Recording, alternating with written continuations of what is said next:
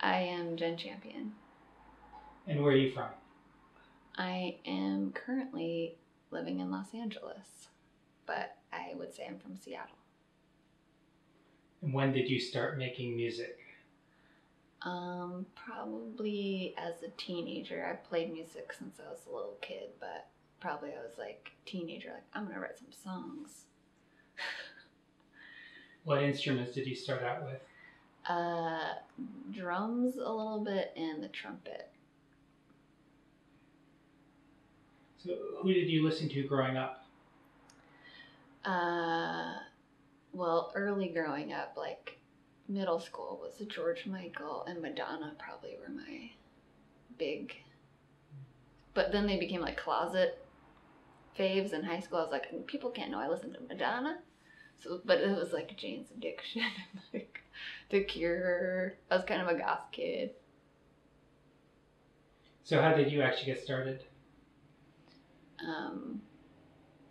I was just like had some friends that played music or played like guitar or whatever, and they were like, hey, can you play this too? And then it was like all of a sudden we were in a band together. We're like, I guess we're in a band now.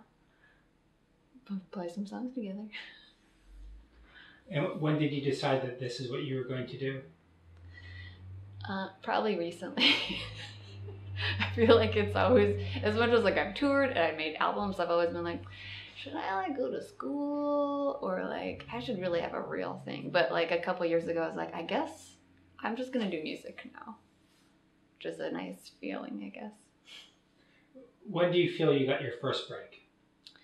My first break, I mean, probably just like being able to like play a show in some sense. Like someone would let me get up in front of people and play music. That almost feels like that's a break, I guess.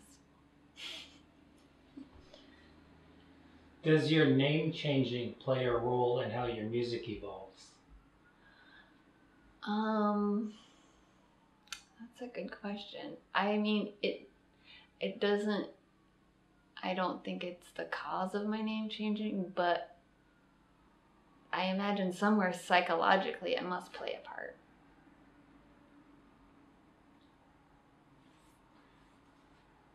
So tell me a bit about your debut LP as Jenn Champion. It's kind of a record that meant to be danced to, or like even like chair dancing or bed dancing, on the bus dancing. I think being a person that I was like, I love dancing. I don't consider myself a dancer, but I was like, I gotta make a record. It was just like, I'm like, I want to have fun making this record, because you never know when you're making a record, like what's going to happen to it. And I was like, this, I've never really explored it a little bit, but I was like, oh, maybe I'll just, and I just dove in, I guess. And I was like, I'm going to use all these synthesizers and some drum tracks. And luckily I had help from a producer to like, because I was like, I don't know how to do this very well. I can like make a beat on a drum machine, but as making it cooler, that's when a producer really comes in. But I feel like it goes from super fun dance record, and then I think by the end you're like probably crying because it's still sad. So what would you say the big difference is between you now versus under the name S? I guess like a more, it's like definitely a more hi-fi sound. And like, I think I worked really hard to maybe, I don't know how to put this, like polish up a song more than I ever have. Like S was like definitely curated. Those songs were like very curated, but it'd kind of be like, that's good, that's awesome. Now it's kind of like, what can make it cooler? What are some things that are important to you that you like to address through your music? I guess feelings, you know, I think being able to talk about being like sad or dealing with like failure.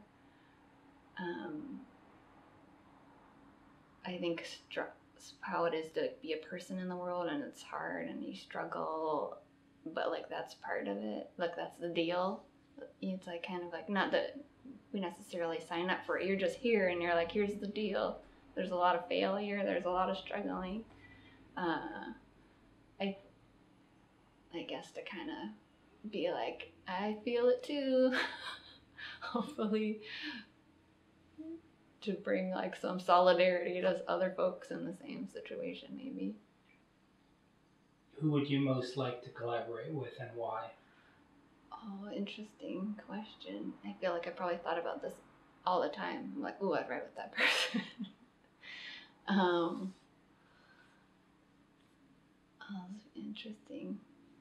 Now that it's gonna be like on an interview, it's like, it better be legit.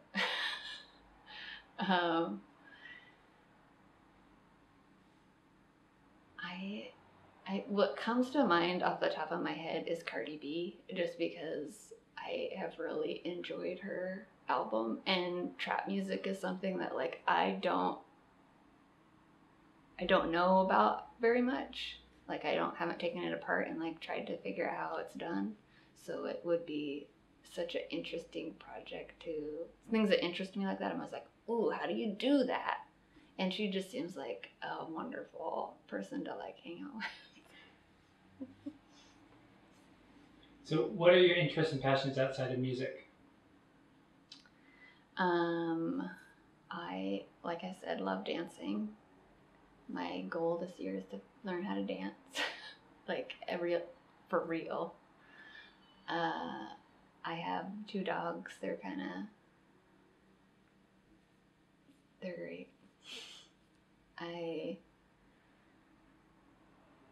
enjoy lots of art. I think just like being in the arts, being around people who do art and looking at art and seeing what other people are making and talking to other people about making stuff. Mostly like being around those types of folks. What's your favorite book, film, and music right now?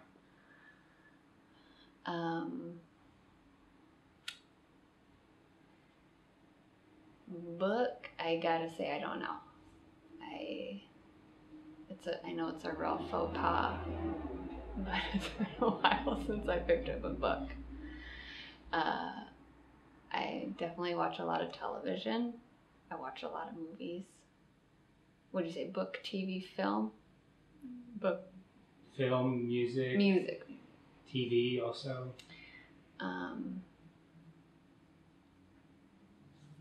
It's like great when you have to think of it. It's all going out of your brain.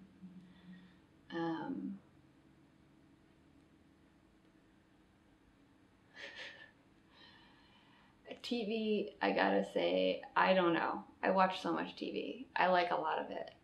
I did just watch the show Barry, starring that guy from Saturday Night Live that I can't remember his name,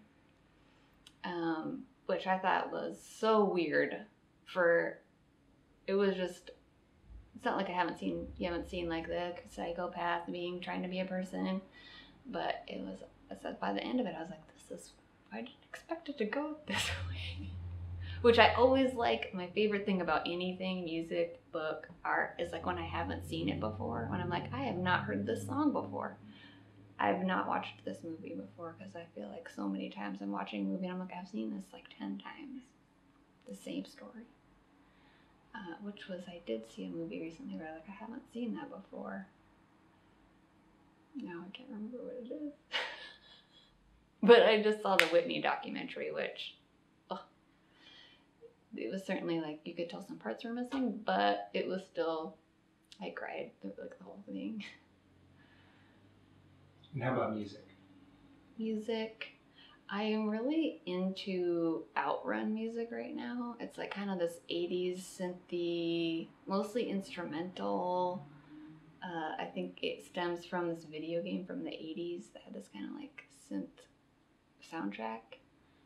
But I found this song that I really liked. And then I like was like, well, I gotta look it up. I gotta figure out this artist. And then I dove into this whole pool of like, this is a genre. There are other bands doing this, like, and it felt like when I was a teenager when I would discover something that was like, what is this? That's how, and I think having that, I haven't had that feeling about music in a while, so it was like cool to find this like weird genre of music that I didn't know about. That it's all these like smaller artists making this weird synth. What are some of the band names? There's a band called Miami Nights 1984. That's probably my favorite one. They're probably one of the more popular artists. There's a band College, who you might know from having a song on the Drive soundtrack that was a popular movie. Also, I enjoyed that movie. Also, the guy that does the soundtrack to the guy that makes those movies. Drive, what else did he do? I can't pronounce his name. But Cliff Martinez does some scoring, who I think is quite amazing at it. Ultimately, I wish I could do that kind of thing, do some scoring. So what's next? I am hoping to just do some writing with some folks. Like, my hope is like people hear this album and they're like, hey, do you want to write a song together? I think just trying to like learn as much as I can. I'd love to do production. Like, I learned a lot making this record on the production side, and I was like, this is so cool. I'm playing a couple shows and making some videos, which I also really enjoy, but performing isn't my strong suit. It's a lot of work for me to perform. It's like not a natural thing for me, so I'll take the easy road and keep writing.